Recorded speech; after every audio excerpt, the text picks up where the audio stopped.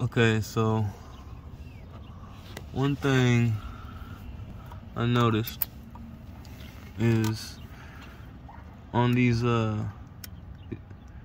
weights and counterweights and center plate, you have these E-clips that hold these down. Okay, I never knew that.